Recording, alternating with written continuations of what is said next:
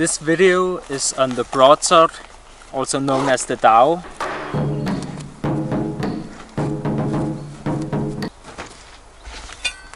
So it looks like this. This is a thick blade. It's not sharpened, but otherwise it's a pretty realistic weapon to train with. And in this video I'm going to show a very short basic form with the broadsword, as well as some ways to train with it. But first of all, just briefly, there's this tassel. Some people say it's for having the blood run down here to soak up the blood. Some people say it's for distraction. I say it's more of a modern wushu thing because it looks prettier when you also got this. But this is not important. What is important is you got the point, which is sharp, and you can stab like this.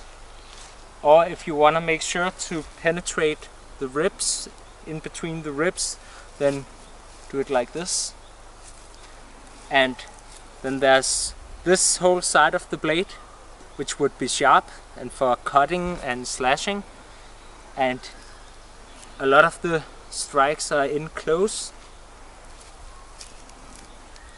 So typically you'll hold the sword about this distance from your body. So it's pretty rare that you'll extend it out. And this side is not sharp. So if you're blocking, then you can grab on here for support. You can use it to push down and even to stabilize if you're gonna move into the target with a thrust. And strike the other way.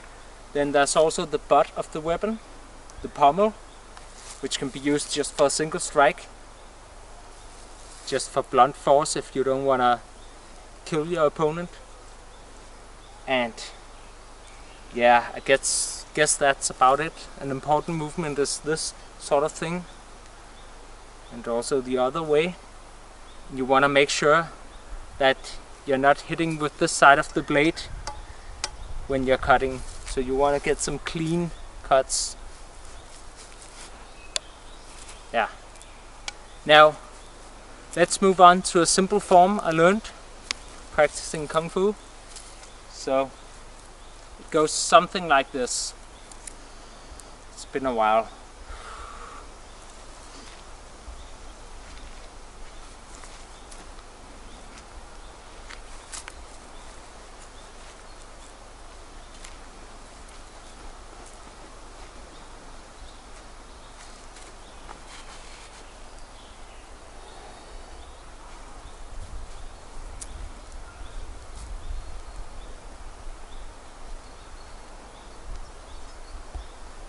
Yeah, and that's the form.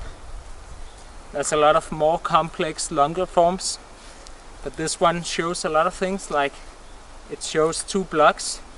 So you block one way and then you turn down the sword.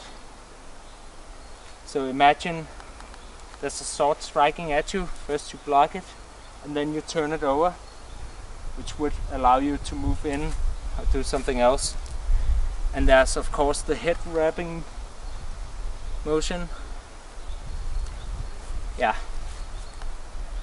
Now let's see some other ways you can practice with the broadsword. So you can practice some conditioning with the stance. You may have seen it before. It's called mabu in Chinese. It's also common in karate. It's a Japanese term which I don't know because I've only practiced Kung Fu. And you can make sure that you're balanced by placing the sword here. So once it falls down just like that, that's because you're beginning to tremble a bit too much. Then, let's see what else. You can place it on the ground, and then you can do push-ups and have your nose touch it. So you can do like this, or even like this.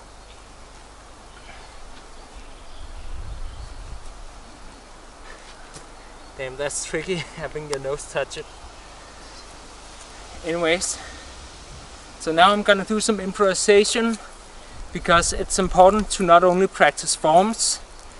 I also have done a lot of sparring, so I'll link to a sparring video with the broadsword. You can find sparring with both animal styles as well as more Sanda-like techniques, as well as broadsword, the Kung Fu fan, the Guandao, and all kinds of weapons, hooked swords. I think I've used pretty much all Kung Fu weapons by now in sparring. Anyways, so some improvised moves.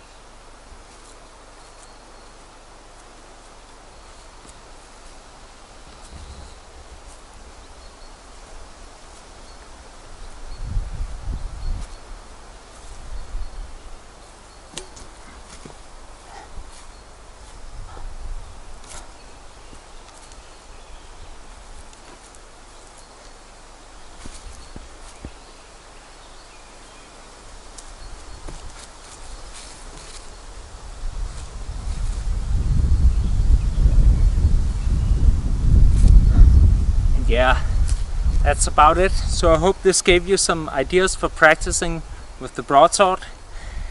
Now, I recommend getting one with a thick blade like this, at least if you practice for a while.